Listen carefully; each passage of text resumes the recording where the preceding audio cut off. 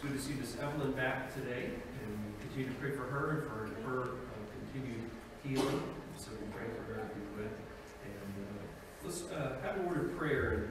We haven't done this in a while, and let's get together with someone around you and just spend some time praying, maybe for some of the needs of our church, and then also for the Lord just to speak to our hearts this morning. And I think that's important. Sometimes when in our busyness to get here, sometimes we forget to ask the Lord to speak to our hearts. So let's spend a little time in prayer and just asking the Lord to meet with us here this morning.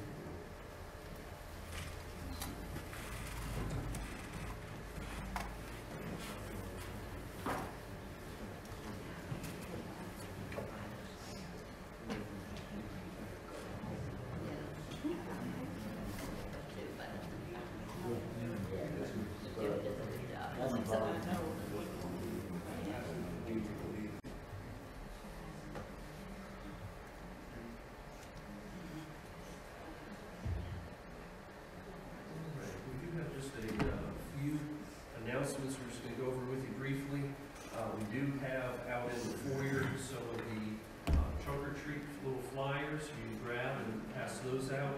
And again, those are out there in the foyer on both sides. That'll be Thursday, October the 31st, and from 6 to 8, so keep that in mind if you would.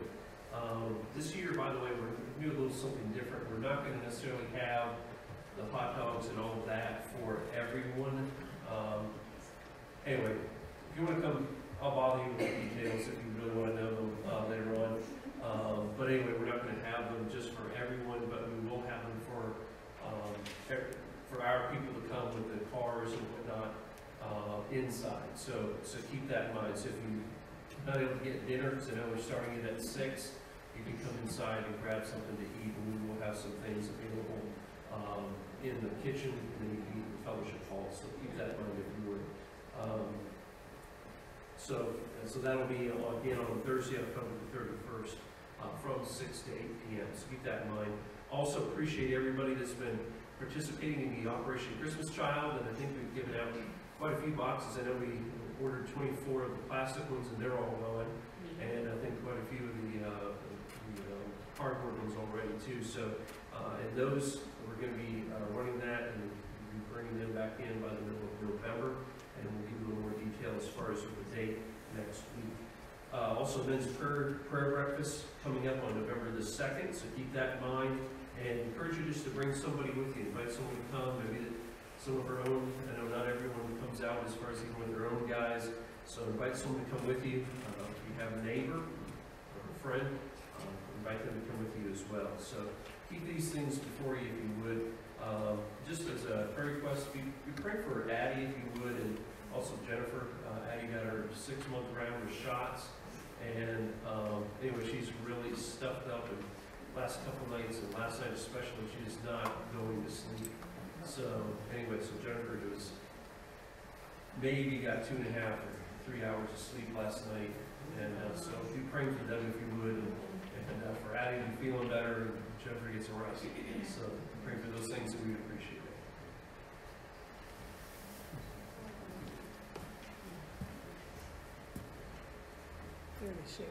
Page 240, the Lily of God.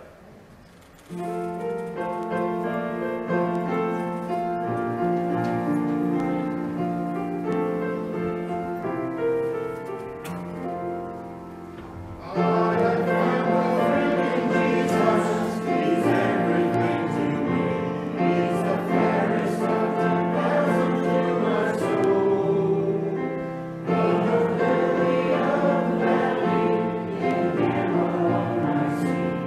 I need to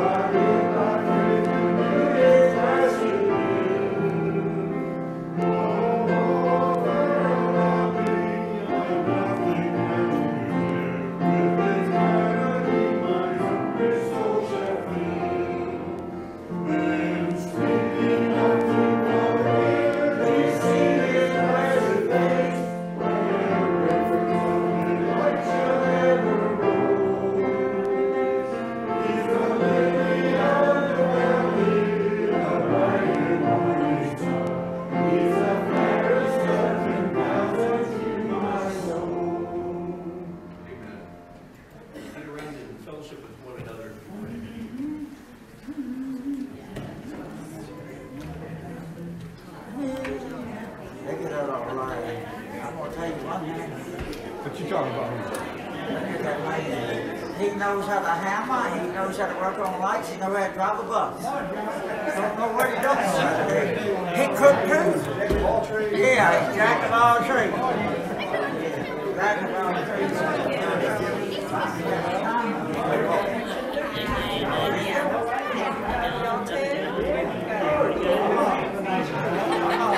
Y'all get right up around town now.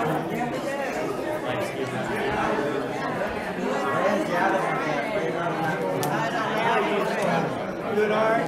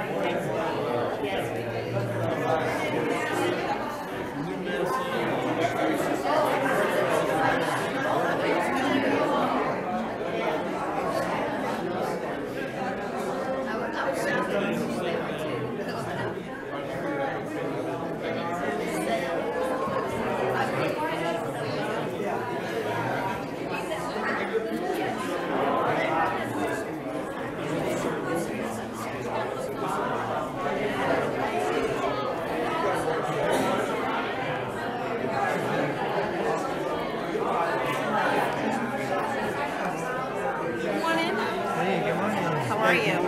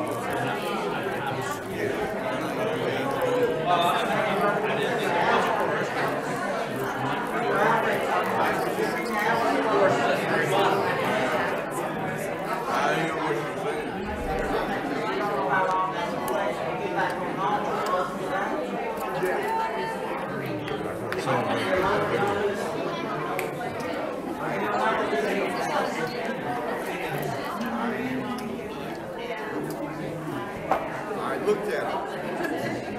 They had a lot of nice.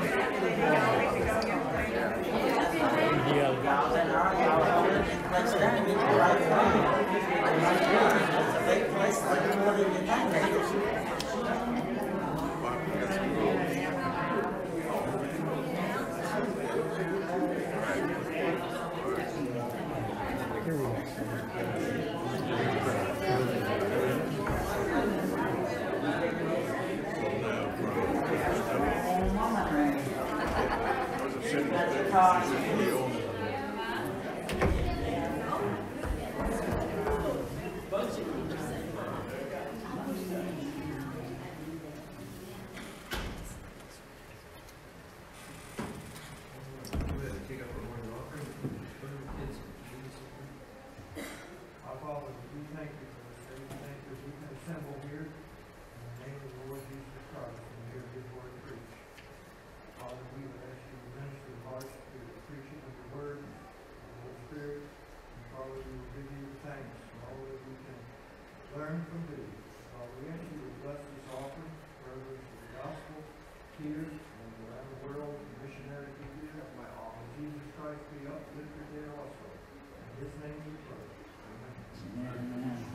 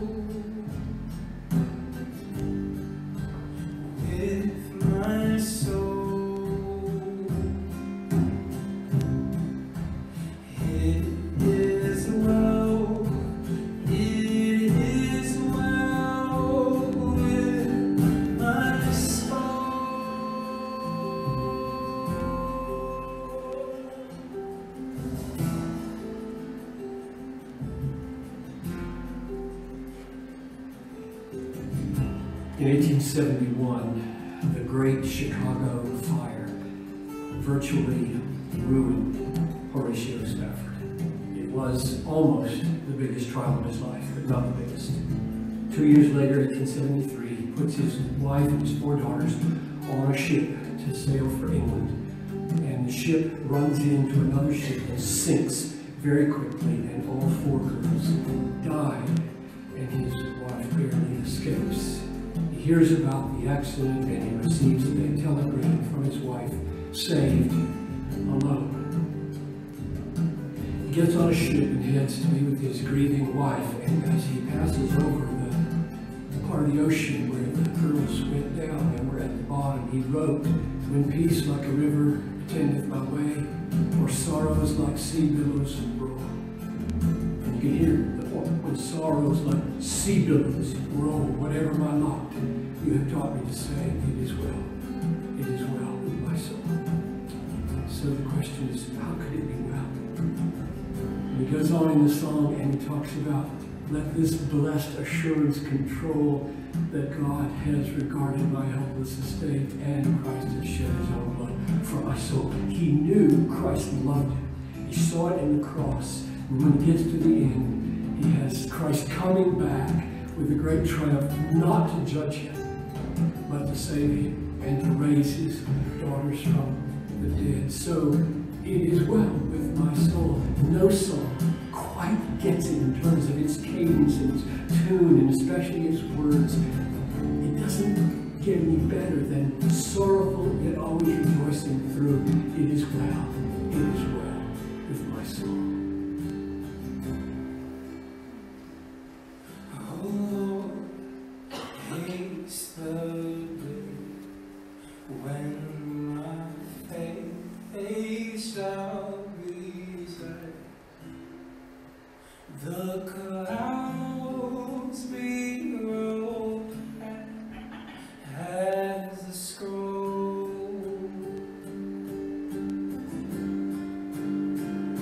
Its arms shall resound, and the Lord shall be said, even so.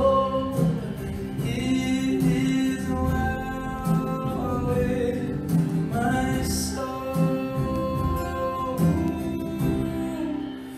It is well with my soul. It is well. It is well with my soul. With my soul. With my soul. With my soul.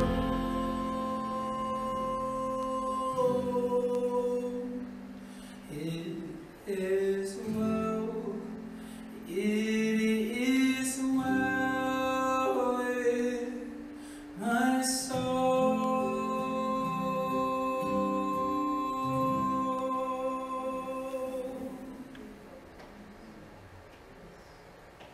Amen.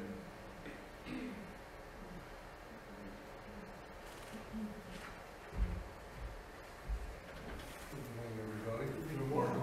Before I get to the missionary letter, I really do want to thank everybody for the phone calls and the cards, and especially the prayers that you all offered on behalf of Evelyn.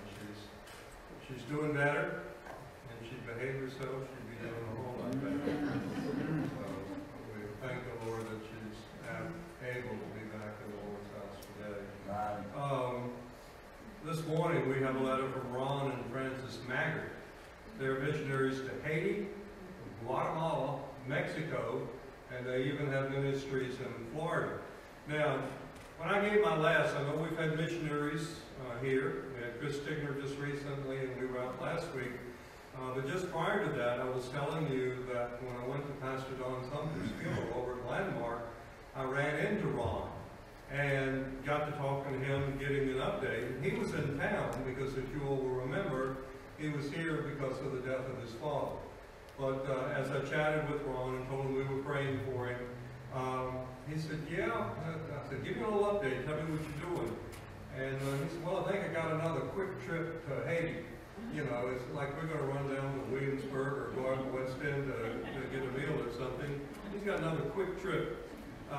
So this is a really good update on the things that he and his group have been doing in the last few weeks. Dear prayer partners and supporters, sometimes so much seems to be happening that it's hardly know what to put in our reports. I think this could be a good thing. I'm writing this from Guatemala near the airport, where I'm waiting for a couple of brothers to arrive who will be here for the next 2 weeks with the ministry in Guatemala and Mexico. When they land, we'll hit the road running.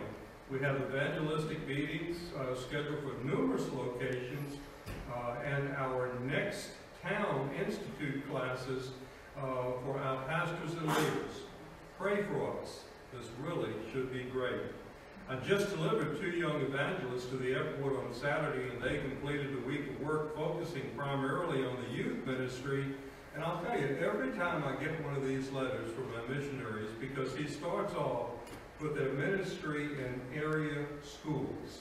And I just think how wonderful it is that they can minister in the local schools, and you know, we simply can't even do that here. But they ministered in the area schools, our churches, and sharing our leaders many useful techniques for helping and reaching the youth.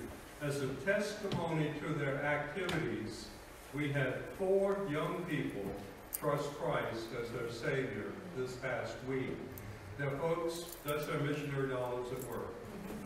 We're sending that money, we're sending it to Ron, and he's passing it on through his ministry, and 4 young people were saved. And he wants to give thanks to Adam Davis, who happens to be his nephew, and also Zach Whiting. These were the young people that took care of that ministry. The end of the month, we were blessed, we'll be blessed with Dr. Sloan and Beacon of Hope Medical Missions. We will have an intense week of medical clinics in our Care Link clinics here in this area. Please pray for an exciting evangelistic opportunity. So here we see even Ron is having the medical. You remember here just 2-3 weeks ago when we had the Sallies here, and Lamar told us that all of the difficulty of going out and knocking on doors one at a time, and how difficult it was to get people to come. But when they open up these medical clinics, they come by the hundreds, and not only do they get their health concerns taken care of, but they also hear the gospel of the Lord Jesus Christ. Also pray for a ministry in Haiti. We're in need of to expand our Care Links Kid Home, and about 60% finished with the additions on the 2nd floor. Pray for God for us to apply for the help that we need. School is also starting, and he said the kids need uniforms, shoes, and supplies. And he says if this message happens to touch anybody's heart, they can still use the funds. Soon we hope to have another circuit of our churches in Cuba. And he says, really pray for the folks over there. They're having such a difficult time, not only in getting together, meeting, but with all of the things that work against them and trying to worship the Lord in Cuba. It's difficult, so he's asked us to lift up those folks in prayer as well. He said, one of our Spanish language churches here in Florida recently closed. This was very sad experience that a pastor was leading. He was leading, and he was a really well-known and good pastor, but he said Satan just entered into the church and it caused the entire ministry to shut down. So he says, please pray for them. Thanks for your continued support of our ministry. Thank you for those who adopted one of our orphans in Haiti, which we did. Some still need a sponsor. God has been good. We have seen many step up to help the needs for supplies, vehicles for the ministry, and even special needs of the individual kids. It means so much to us that God has placed us on your hearts. God bless you all. All the best as we continue serving the Savior, Ron and Francis Maggard. So continue to pray for Ron and all the travel that he does. And remember, we still have Chris Stigner, we've got the Sallys and the Winds that are home on furlough right now, and they're each traveling thousands of miles across the country. So continue to pray for them, for their safety, and for the effective opportunity that they'll have to gain additional support. So continue to pray for these and all of our missionaries. Thank you.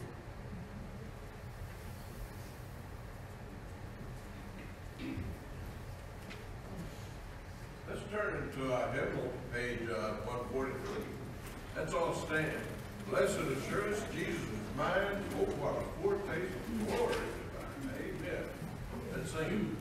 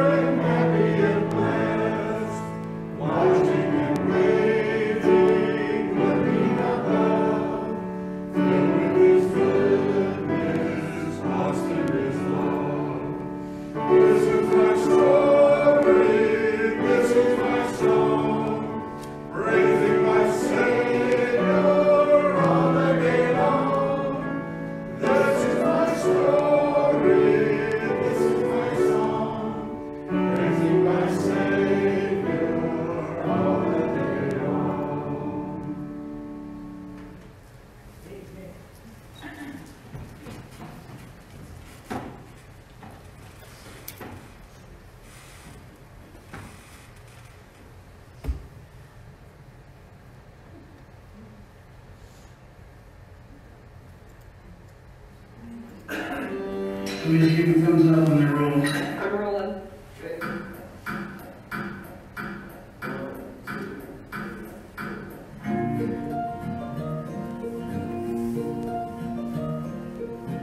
By faith we see the hand of God in the light of creation's grand design, in the lives of those who prove His faithfulness, who walk by faith and not by sight.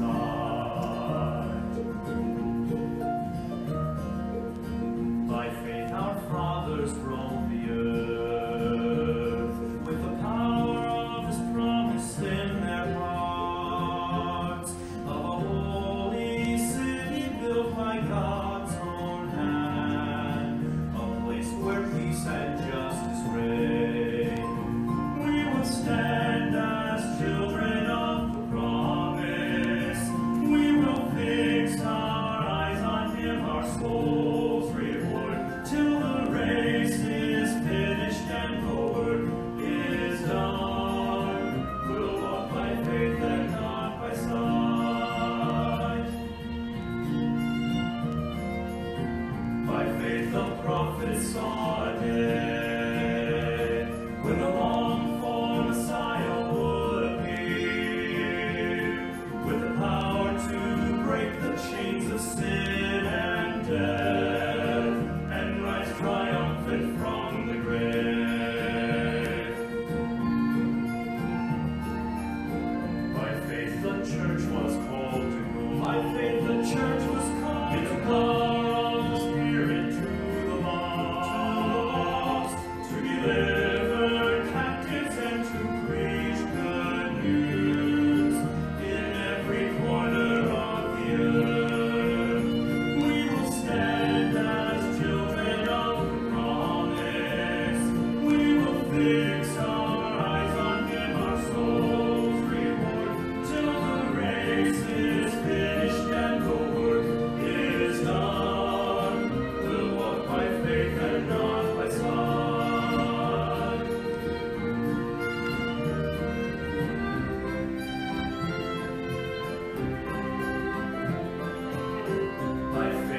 mountain shall view,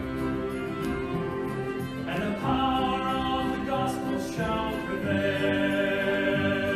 For we know in Christ all things are possible, for those who call upon his name.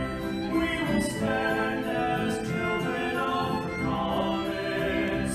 We will fix our eyes on him, our soul's reward, till the race is finished and the work is done.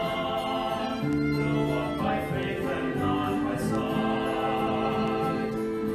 We'll walk by faith and not by sight. We'll walk by faith and not by sight.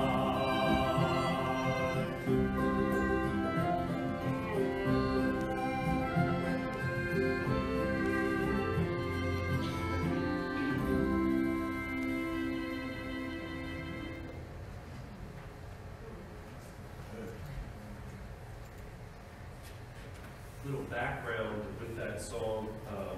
That was put out by the Steve Pettit Evangelistic Team, and they put that out as more of a good reminder as they were about to go out to Salt Lake City to evangelize the Mormons.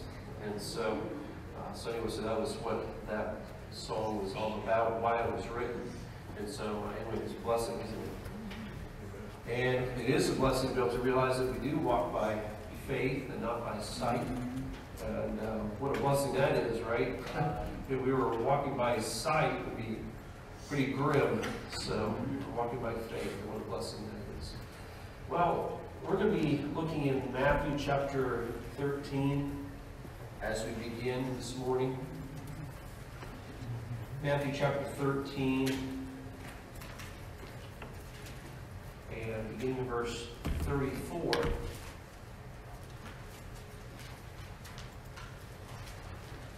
The title of the message here is Before the Foundation of the World. Before the Foundation of the World. We're going to be looking at a few different portions of Scripture this morning, and it's not necessarily a lengthy sermon, but as far as the references that we're going to be availing ourselves of as far as in support, I think that's where we really want to pay attention. And now I'll start off by saying I know it's a rainy, dreary day, and this one's more of a, I guess, more of a theological, I guess you would say, message. So hang in there. So if we start seeing glossy-eyed, we have to do some calisthenics or something.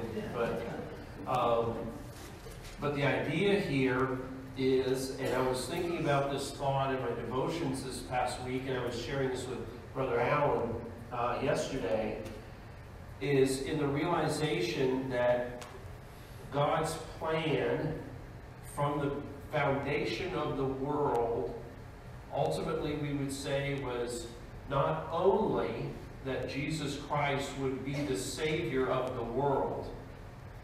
Now, we are not omniscient. Personally, I'm thankful for that. I think we would just hover in a corner if we knew what was probably around the corner for each one of us. We would not be able to live by faith. We would be definitely living by sight if we were omniscient. But we have a God who is omniscient, thankfully, and we have and He's not only all omniscient, He's all powerful, and so with this we understand that He is in constant control. And we should be eternally thankful for that. And in so being, and in so doing, and carrying out His plans, we would also say that His plans really were from before the foundation of the world were created. And what was that plan? Ultimately, the plan was for our good, but ultimately the bigger picture is not even about us. It's about His glory. That's why He even created us.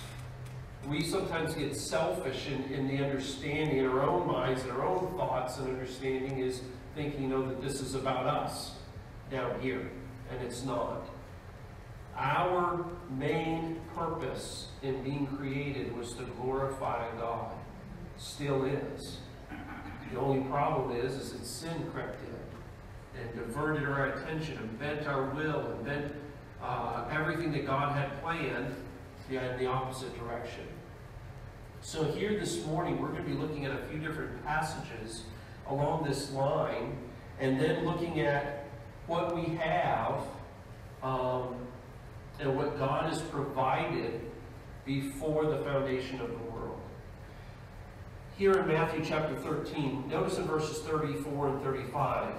And also, before we read this, I might also just add, as far as context here in these verses, this portion of Scripture follows the parable of the sower. It also follows the parable of the wheat and the tares, also the parable of the mustard seed, and also of the parable of the leaven. And then we see these verses following up with, on the heels of those various parables, and he says this, Jesus says this, he says, these things Jesus spoke to the multitude in parables, and without a parable he did not speak to them. Why? That it might be fulfilled which was spoken by the prophet, saying, I will open my mouth in parables, I will utter things kept secret from the foundation of the world. So here in this text, these verses tell us that there are some things that have been kept secret from the foundations of the world. There are some things that were hidden or a mystery, as these verses spell out. And also before this mystery is spoken of, and also other passages, we're going to look at a few of them here over in Romans 16, verse 25. Romans 16:25, it says this. It says, now to him who is able to establish you according to my gospel and the preaching of Jesus Christ, according to the revelation of the mystery kept secret since the world began. So once again, there in Romans 16 and verse 5, we see this same connotation, the same text. On over one more book further in 1 Corinthians chapter 2, beginning in verse 7. 1 Corinthians chapter 2, beginning in verse 7. It says, but we speak the wisdom of God in a mystery, the hidden wisdom which God ordained before the ages for our glory, which none of the rulers of this age knew. For had they known, they would not have crucified the Lord of glory. Is that an interesting verse? Notice that again, those verse 7 and 8, he says, but we speak the wisdom of God in a mystery. Why? The hidden wisdom which God ordained before the ages of our glory. Does God know everything? Did he know his whole plan? Absolutely. But he kept parts as a mystery until it was time to be fulfilled. And that's really what this portion is speaking of. And he goes on to say in verse 8, he says, which none of the rulers of this age knew of this time. Why? For had they known, they would not have crucified the Lord of glory. And as we know, what had to happen? What had to happen? It's a question. It's not rhetorical. Jesus had to die. Jesus had to die on the cross, right? So, if the mystery had been fulfilled or made known earlier, then they wouldn't have killed him. And that would be a problem. It would be problematic. Not only at that time, it would be problematic for us today, right? Why? Because Jesus Christ would not have died on the cross. We would not have his shed blood on the cross. That's problematic. And so once again, and as it goes on, he says they would not have crucified the Lord of glory, but, verse 9, as it is written, eye has not seen, nor ear heard, nor have entered into the heart of man the things which God has prepared for those who love him. To me, that verse right there, that verse 9, is a sincere blessing. Because notice, is it that he's trying to keep something from us as his children? No. Absolutely not. He's not withholding anything good from us. In verse 9 he says, "But as it is written, eye has not seen, nor ear heard, nor have entered into the heart of man the things which God has prepared for those who love him." He has our ultimate good in store and in mind in everything that he does. But also, keep in mind, the ultimate reason is so that we might glorify him.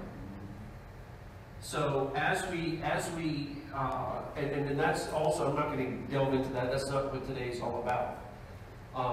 That's the problem with the prosperity gospel, with the prosperity preachers, is they make it the central focus off of the Lord and onto what he's doing for us or can do for us if we have enough faith or whatever else they want to add into the pot. But the reality is what they're really taking away is the glorification of God. Everything that we do, our purpose of being here today is not even about you. Believe it or not, it's not about me. It's about glorifying God. It's as his children meeting together to come and to worship and to glorify our Savior for who he is.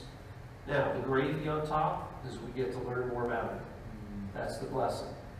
But the main central reason for us being here today is not about us at all. It's about the Lord Jesus Christ. So, and then as he goes on down in the end of verse 9, and he says the things which God has prepared for those who love him. And then verse 10, the last verse here in this text that we'll look at, it says, "But God has revealed them to us through his Spirit. For the Spirit searches all things, yes, the deep things of God." So, God reveals what he wants, what he wills, when he wants to, at his own discretion and in his own timing. And so that's what we have. Also, over in Colossians, the last thought we'll look at as far as under this portion of the hidden mystery, in Colossians chapter 1 and beginning of verse 25. Colossians chapter 1 beginning of verse 25.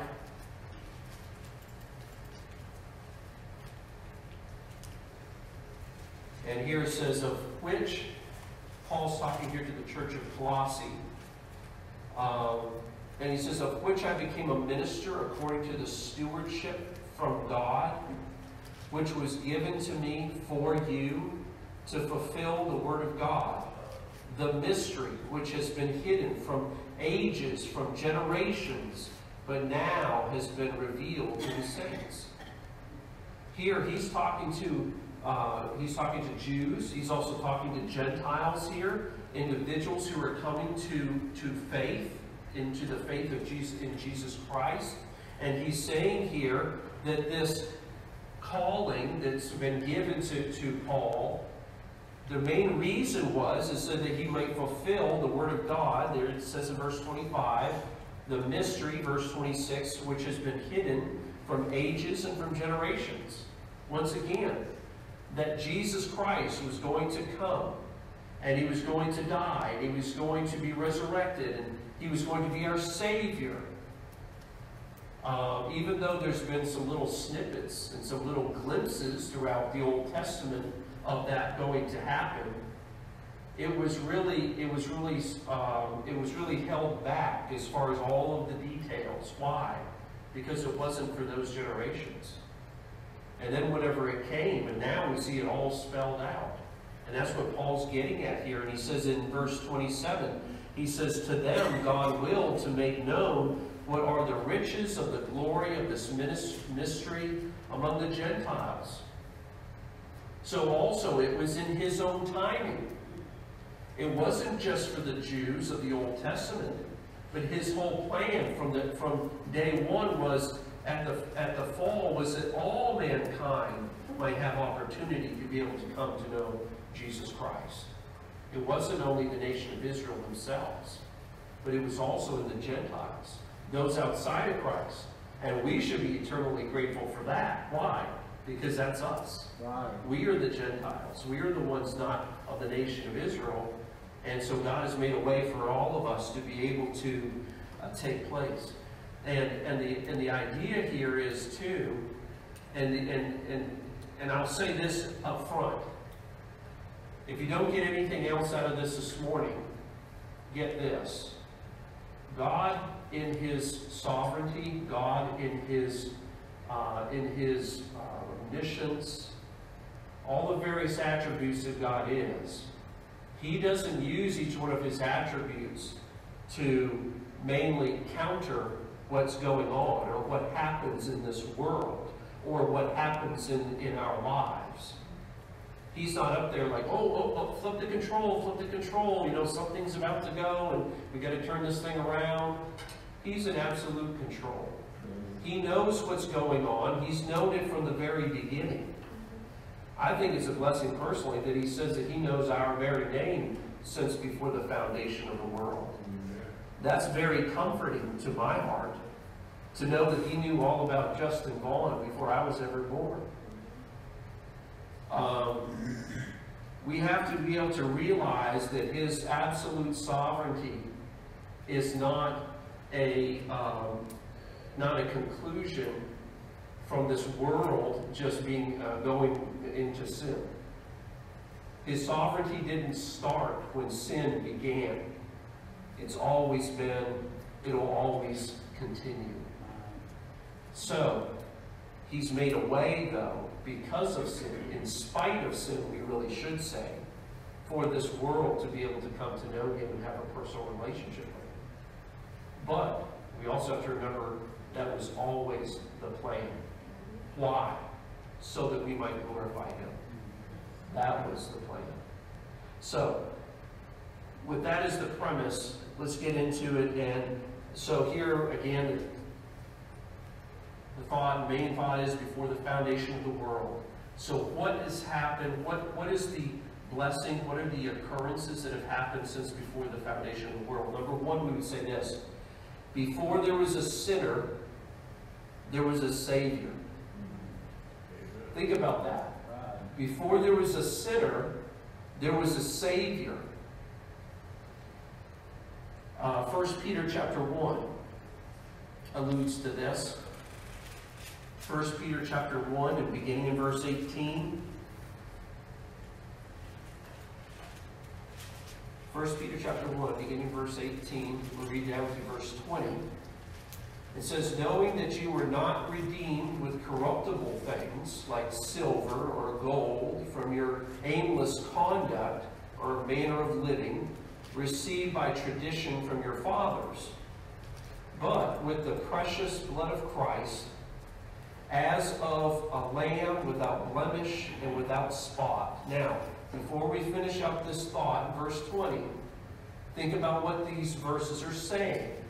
In verse 18, he says, knowing, that's in our own minds, individually, we come to this realization, this knowing, this understanding, that you were not redeemed with corruptible things. If you know Jesus Christ here today, and you place your hope and your confidence in Him, that did not occur by any means that you availed yourself of in and of yourself. It was made available because of Jesus Christ.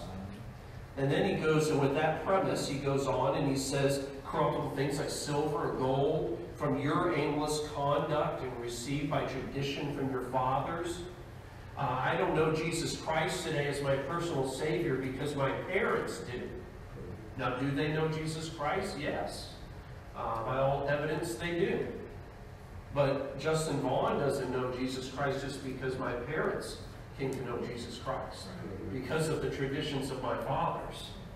It's because of my understanding and my coming to believe that Jesus Christ died for my sins. And I accepted Him as my personal Savior. Then he comes down with that premise again into verse 20. He says, He indeed was foreordained before the foundation of the world, but was manifest in these last times for you. See this? Now this is hard for us to get our minds around because we're finite. We can only think in terms of beginning, ending. That's how we operate. But to be able to get our minds around this, in that he's done all of this, he's made himself a sacrifice. And he says in verse 20, he indeed was foreordained before the foundation of the world, but was manifest in these last times for you. This was the plan, since before the foundation of the world, that Jesus Christ would be offered in our place. But it was made manifest. It came to be, he says there at the end of verse 20, manifest in these last times for you. And once again, he's talking with everyone. He's talking to Jew, he's talking to Gentile. And God's plan was that Jesus Christ would be killed, but also that he would be raised and he would be seated on the right hand of God the Father. Why? For our redemption. That was the plan.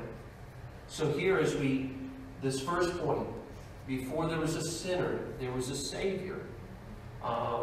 Secondly, underneath, or the first point, I guess we would say underneath this main point would be is there's a lamb spoken of. In Genesis 3:15, and I'll just read this one, these briefly. Here in Genesis 3:15 says, and I will put enmity, and here again the idea is that there's a lamb spoken of. Verse 15, this is in Genesis chapter 3. Keep that in mind. This isn't Revelation at the end of the book. This is at the beginning. And he says, and I will put enmity, war, strife there. He says, between you and the woman, and put your seed and her seed, and he shall root. Now, let me back up. Who's he talking to here? He's talking to Satan. This is who he's talking to in this text. He says, I will put enmity between you and the woman, and between your seed and her seed, and shall bruise your head, and you shall bruise his heel. And here we see that ultimately there's a lamb here that's going to come, though, to be able to be the sacrificial representation, to be able to take away the sting from this occurrence from our lives. And who was that? It was Jesus Christ. Immediately after sin entered the world, God began to reveal his plan for the redemption of sinners. So here there's a lamb. Also we would see there is also a lamb sent. In John chapter 1 and verse 29, it says, the next day John saw Jesus coming towards him and said, behold the Lamb of God who takes away the sin of the world. John knew exactly who he was. He says that here's the Lamb of God who takes away the sin of the world. So before there was a sinner, there was a Savior. There was a lamb spoken of. There's a lamb sent. And then ultimately we would say, and ultimately thanks be to the Lord, there was a lamb slain. We're not thankful necessarily for the realization of his death, but we're thankful for what that brought. And it was eternal life. So, before there was a sinner, there was a Savior and a lamb slain. Revelation 13 and verse 8 says, all who dwell on the earth will worship him, whose names have not been written in the book of life of the Lamb slain from the foundation of the world. Notice that verse again, Revelation 13:8. All who dwell on the earth will worship him, whose names have not been written in the book of life of the Lamb slain from the foundation of the world. Here, the idea here in this verse is that there was a lamb slain.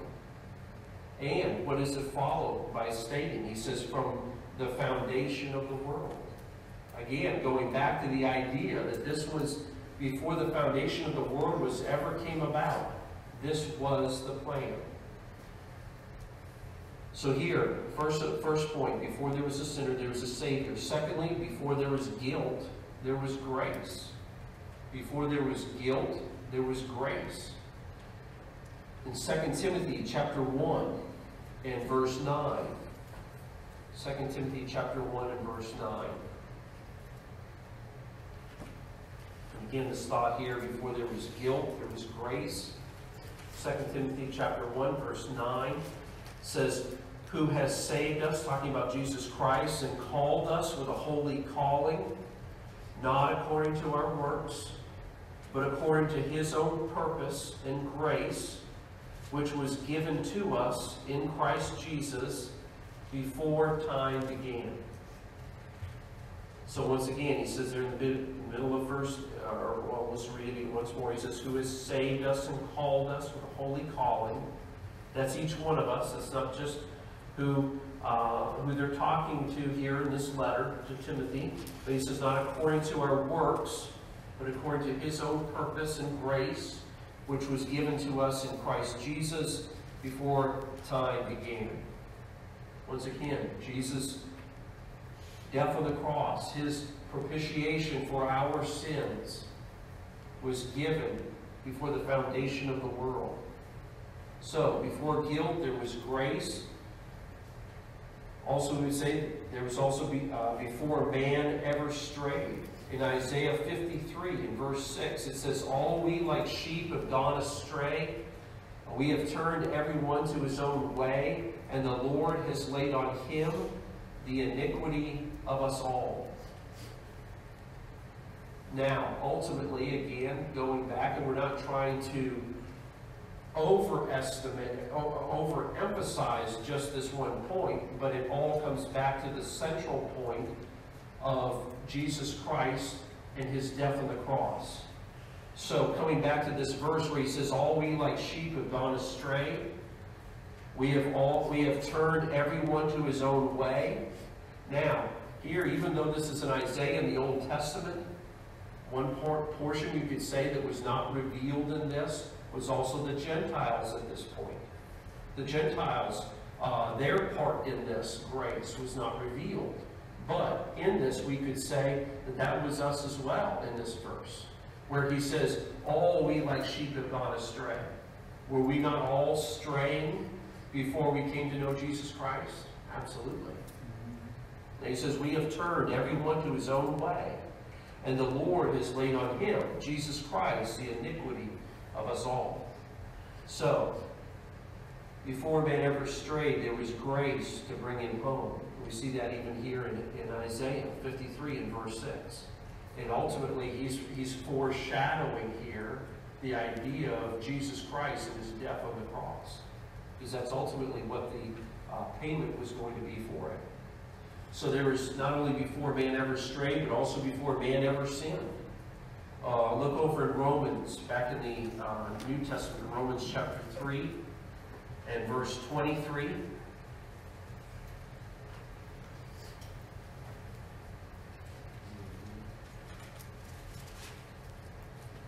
By the way, little commercial while you're flipping there.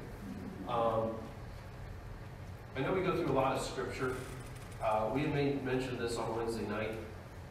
At the end of the day, I don't want you to remember anything that I say, because everything should come from the Word of God. That's where we get our truth. So you may say, man, there's a lot of different scriptures. I don't want you to remember my points. I want you to remember what the Word of God says about these things. So if you say, man, he uses a lot of scripture, I hope so. I hope to. Right. It's probably a good thing I'm not going to do my own funeral.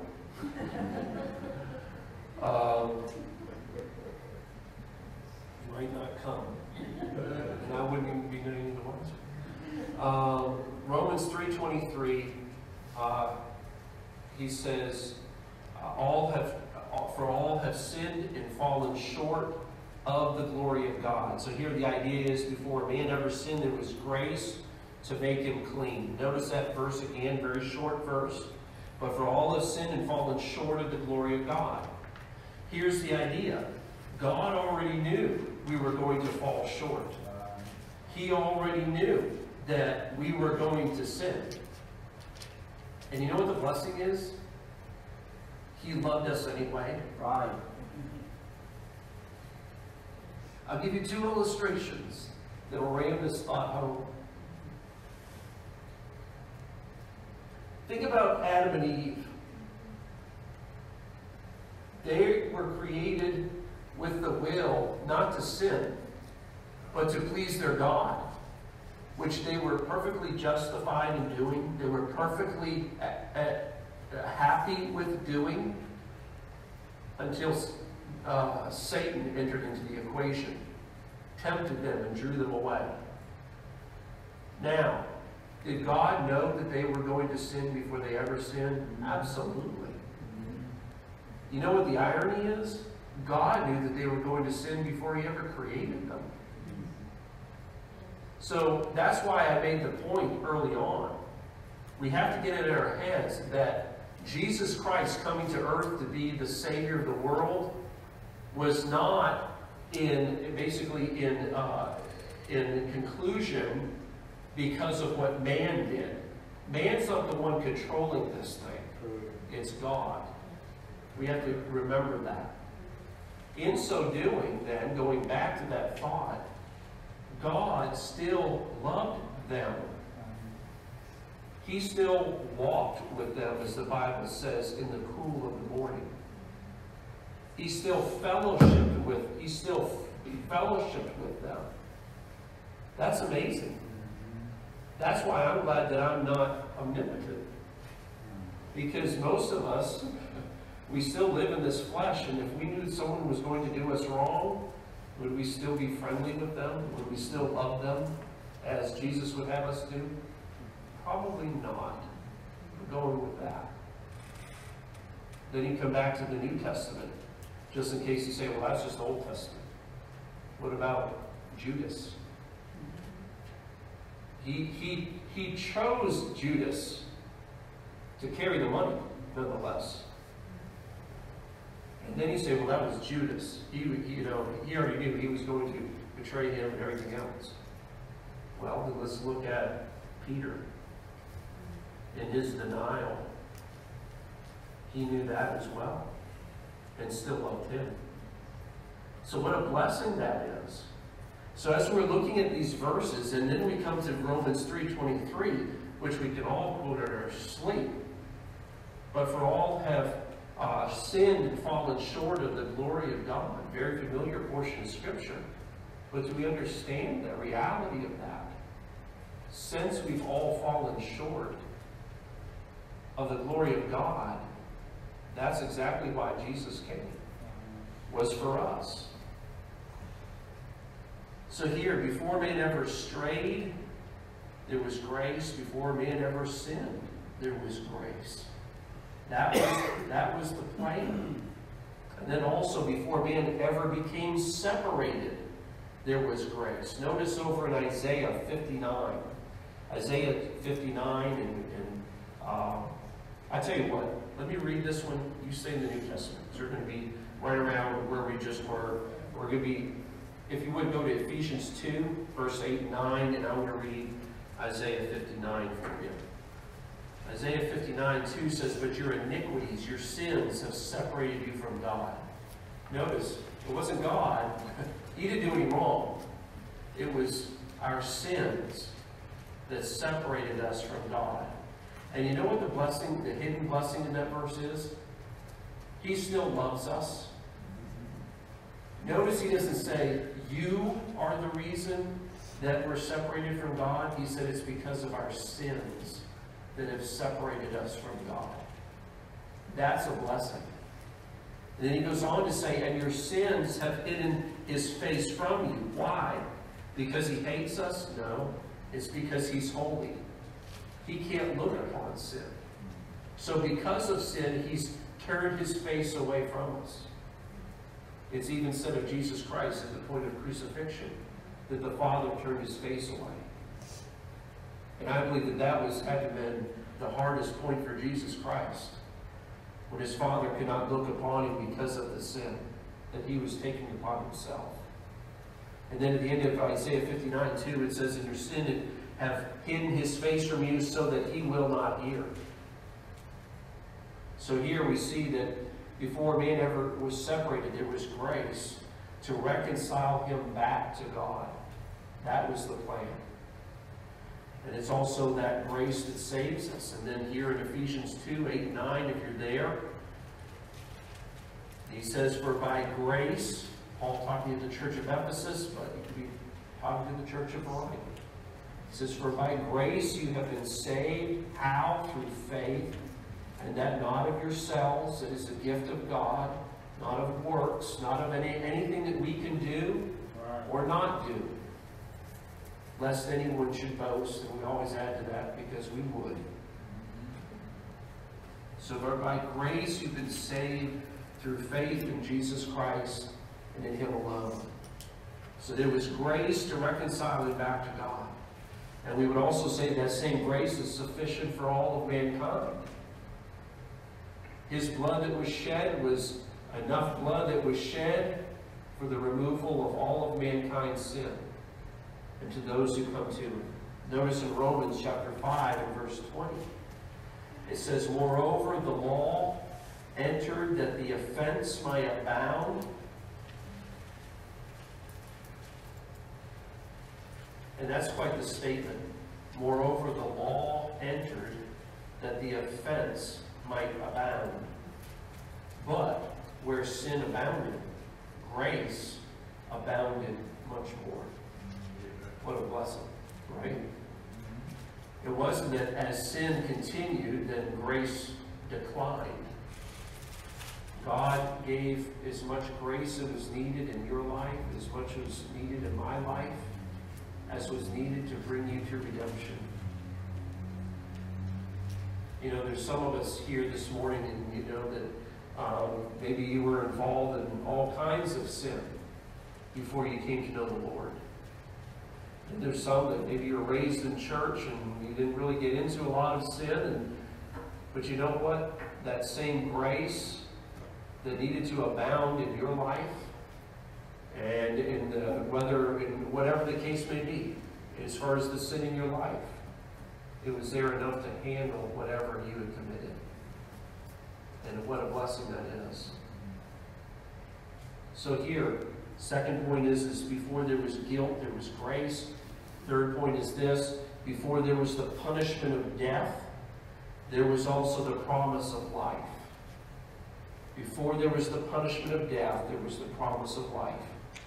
Over in Titus chapter 1 and verse 2, just a few books over, it says, in hope of eternal life, which God, who cannot lie, I love that at the end that he included that, who cannot lie, promised before time began. What did he promise? The hope of eternal life with God. That's what he's promised for you. That's what he's promised for me. So before there was the punishment of death, there was the promise of life. But who did he promise this to? Who was this for? To those who had come to Christ. Back over in John chapter 6 and verse 37. John chapter 6 and verse 37. It says, and all that the Father gives me will come to me, and the one who comes to me I will by no means cast out. For each one of us that comes to Jesus Christ for the removal of our sins, the promise is that he will not cast us out. Right. There's no sin too great. Right. How many of you have, in your witnessing, have come across individuals where they say, well, you know, I can't accept Jesus Christ, I've done too much. Or you don't even know what I've done. And, you know, that's true. I don't have to know. You know, and then there's some people that just air everything as if they're going to blow you away. And after a few years, you kind of become numb to it in a sense, because why? Because sin is sin. Sin is sin. It doesn't, and I'm not downplaying sin, but I'm going to make this statement. It doesn't matter what your sin is as far as in redemption. Jesus Christ can forgive any sin. Right. That's the blessing. That's why, that's really in the end why each one of us have hope. Right. Because it's not like, well, if I did this over here, then he'll never forgive me, I can never come to him. That's a lie from Satan. So here, to those who would come to Christ, John, again, going back there to John chapter 6, verse 37, all the Father gives me will come to me, and the one who comes to me I will by no means cast out. Then in Revelation, right on the heels of this thought, Revelation 22, right at the end of the book, in verse 17, Revelation 22 and verse 17, says that the Spirit and the bride say, come. Exclamation point, by the way. And let him who hears say, come. And let him who thirsts come. Whoever desires, let him take of the water of life freely. So here we see those who would come to Christ who will in no means cast out. So before there was the punishment of death, there was the promise of life. To those who would come to Christ, also to those who would confess Christ. Going back, I'll read this one for you just briefly. Romans 10, verses 9 and 10 says that if you confess with your mouth the Lord Jesus and believe in your heart that God has raised him from the dead, you will be saved. For with the heart one believes unto righteousness, and with the mouth confession is made unto salvation. So some people would say, well, I believe in Jesus Christ. He wants to hear it from our mouth. True. Why? Because we are in direct rebellion to him. I'll give you just as a quick illustration. At the end of the Civil War, and this is not some history lesson, but it applies, so bear with me. At the end of the Civil War, whenever the Southerners were incorporated back with the states, those who actually took up arms against the North actually had to swear allegiance verbally back to the North, or back to the country, that they were not going to take up arms, etc., etc. So you say, well, okay, what's the point? They had to say that verbally. They had to promise to them that they were not going to do that anymore. They were not going to, anyway, I'm not going to get into the schematics, however you want to look at it, but rebel is how they looked at it, rebel against the North anymore. Now, as far as in our lives as sinners, that's why confession has to be made verbally. Why? Jesus wants to hear it from our mouth. That we are not going to continue in our rebellion against him. That we are going to live our lives in a different manner, in a different fashion, as far as our allegiance is turning from sin and Satan in this world, and our allegiance is now into God and him alone. And that's exactly what these verses are saying. He says in verse 10 of Romans 10, verse 10, he says, for with the heart one believes unto righteousness, and that's all well and good, because that's where it starts. God convicts our hearts. But he adds to that, it says, and with the mouth, confession is made unto salvation. So here, we would say that also to those who would confess Christ. And then also the last point of this, before there was a punishment of death, there was a promise of life to those who would claim Christ then. It's not only confess him, but also then claim him. And in Romans 10, in verse 11, it says, for the scripture says, whoever believes on him will not be put to shame. Now, what does the word believe mean? It believes in him with the whole heart. We just read the verses back there in Romans chapter 10, where he says, for with the heart one believes unto righteousness. That's first and foremost. Then we come down into verse 11. He says, and that every tongue should confess the Lord Jesus is Lord, in the glory of God the Father. And here in this last thought is here in verse 11. He goes on into this other thought. He says, for the scripture says, whoever believes on him will not be put to shame.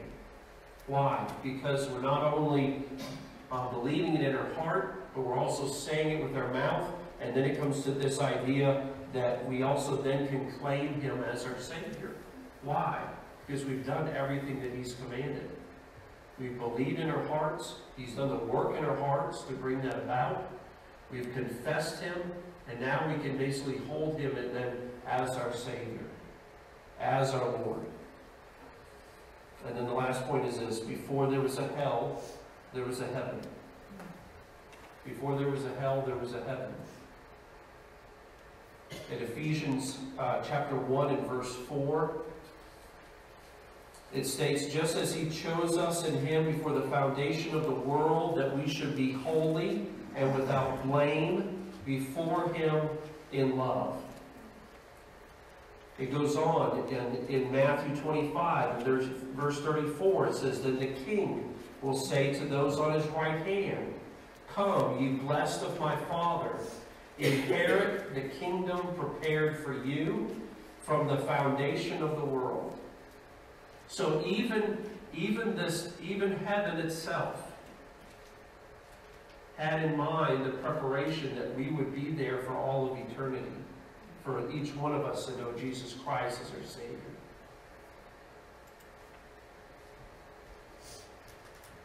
And who is this for? Number one, we would say it's for the redeemed, for the saved. In John chapter 14, and over in verses 1 through 3, it says, let not your heart be troubled. We usually read these verses at funerals, but it's also good for the living. It says, let not your heart be troubled. You believe in God, believe also in me. Again, this is John 14, beginning in verse 1 down through verse 3. He says, believe also in me. In my Father's house are many mansions. If it were not so, once again, like we read earlier, I would have told you, I'm not lying to you. And he says, I go to prepare a place for you. And if I go and prepare a place for you, I will come again and receive you to myself, that where I am, there you may be also. And once again, that's a sincere blessing. This is not, again, a promise for the dead. They already know about it. They're already there.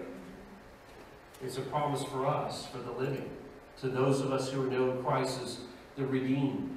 So before there was a hell, there was a heaven. And we see that it was prepared, it was created, ultimately, not only for the residence of God himself, but ultimately one day that we're going to live there with him as well.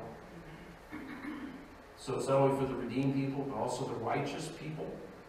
And we would point out that it's not in our righteousness, but in Christ's righteousness that he imparts to us. In Philippians 3:9 it says, that be found in him, those of us who are in Christ should be found in him, not having my own righteousness. It's not in anything Justin Vaughn can do to inherit eternal life, or my own righteousness to do anything.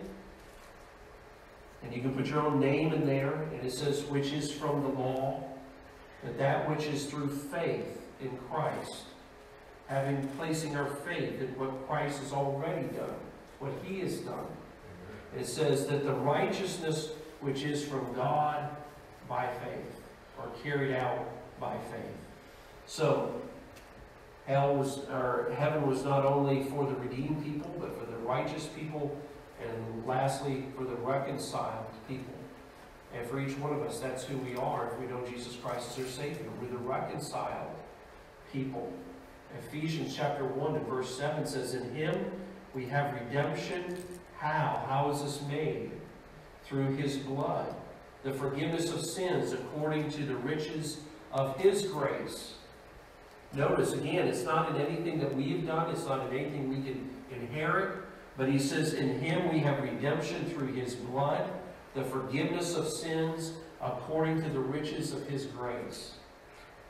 Alan made that comment in Sunday school, is the fact that from beginning to end, it's all of the Lord.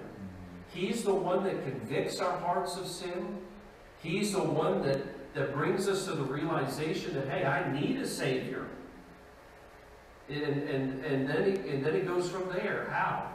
Then he not only convicts our hearts, but he brings us to the point of salvation. He does the saving in our hearts. And then he does the work afterwards, the sanctification process. He's the one doing that. It's not like, hey, all right, I saved you now, wish you luck. He's the one that continues to be with us. He gives us his Holy Spirit. that is the Comforter, and He also convicts our hearts of sin. And what a blessing that is. He doesn't just save us to leave us. He continues with us unto the very end.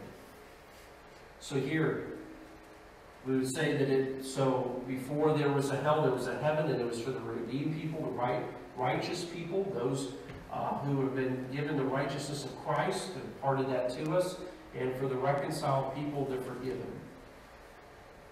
So here in the conclusion, I'm just going to read 2 verses to you. Number 1 is this, 1 Corinthians 2:9. It says, "But as it is written, eye has not seen, nor ear has heard, nor have entered into the heart of man the things which God has prepared for those who love Him." Now, we have a great glimpse of what heaven's going to be like in Revelation. But I think there's going to be a whole lot more than what really meets the eye there in Revelation. Why? Because I believe it's personally part of the mystery. Some things we don't really have to know. He gives us enough glimpse to be able to realize that, hey, what we're going to take part in, what is truly waiting for us when we leave this world, is going to be true glory.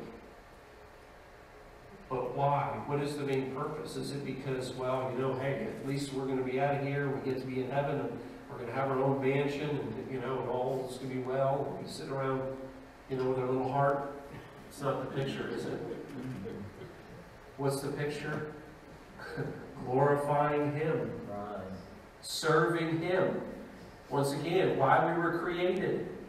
It goes back to Him reconciling, making right what was torn apart because of sin in the garden. He restores. He makes all things new. Why? Just so we can ooh and awe over God's creation again? No. So that we might glorify Him. That's why He's created us. And then in Romans 8, in verse 17, he says, "And if children, if we're then children, if we truly know Him as Savior," 12 o'clock. "And if children, then heirs of God, and joint heirs with Christ, if indeed we suffer with Him." Notice that. Nobody likes this part. "If indeed we suffer with Him, that we may also be glorified together." You know, a lot of the disciples, most of them all, except for 2, were actually martyred for the faith. But they counted it joy. Why? How can an individual think of that as joy, being martyred? How can the early Christians who were marched into the arenas with their families just to be torn together by lions or other gladiators, how could they walk into that picture with joy? Because they realize that this life and the life to come isn't about us. That's how we started this whole thing off. It's about God. And He is in control of our days. He's in control of our birth. And He's in control of our death. That's the God who we serve. And we should be thankful for His plan. Not only the plan in Himself, but also the plan that He has for us. And realizing that this whole plan is for one purpose, and that's to glorify Him. So may we be forever thankful for God's eternal sovereignty, His provision, His redemption, and I would say also both for our good and for His eternal glory. That's why He does what He does and will continue to throughout all of eternity. And that's why He saved us, is to glorify Him, to bring Him praise from before the foundation of the world. So in all of these things, we pointed out is for the one purpose of realizing that God has had this plan since before the foundation of the world occurred, for the one purpose, this is again, Raymond home, for His glory. And ultimately we can add to that for our good. And what a blessing it is to be able to serve a God that as we look around in this, all of this creation that we see around us, the other night, even in Hopewell with all the smog, it was neat just walking out and just taking some trash out, just looking up and seeing the stars you could see. It was a blessing. You know, just sit there and realize everything you see up there is from God. And you think about how immense space is with all of the galaxies and everything else. And yet He came to die for you and for me. What a blessing that is. Ultimately, again, for His glory. So what a blessing. Let's close in a word of prayer as we end. Father, we just thank You so much just for Your word this morning. We're thankful, dear God, just for Your sovereignty in our lives this morning. We're thankful, dear Father, for Your goodness this morning. We're thankful that You're in control this morning. We look at a world that seems totally out of control, and that's because You've lifted Your hand off of it. I truly believe. I believe that at times it's not just hellfire and brimstone as far as Your judgment, but it's letting this world have its way. And I pray, dear Father, that You'd help us, even as Your children, to be able to recognize that and to realize that we don't know when You're coming back. Help us to be faithful to You, dear God, with the days You give to us. Help us to be constantly mourning and telling and sharing with people about Your coming. But it's not only just in that fear of what would happen if they do not trust in You, but it's also in sharing the joy of having a life and living a life of knowing You. And what a blessing it is. And that's not just for all of eternity in heaven, but that's for here. You've made that possible. You've made that joy possible for here. And I pray, dear Father, that You'd help us to take joy in what You've done for us, to take joy in who You are. And I pray, dear Father, that You'd help us to glorify You in our lives in all things. And we ask these things in Jesus' name. Amen. We're going to have a short time of invitation, and if the Lord has spoken to your heart, give an opportunity to be able to come and talk to the Lord. And maybe even today, it's maybe just giving an opportunity just to thank the Lord. I think these verses all share with that same theme in mind of being able to be thankful to the Lord for what He's doing for us, for who He is. And I would encourage you maybe to even spend a little time just thanking the Lord this morning for all that He is accomplishing in your life, in my life, and around in this world. He's continuing to do that.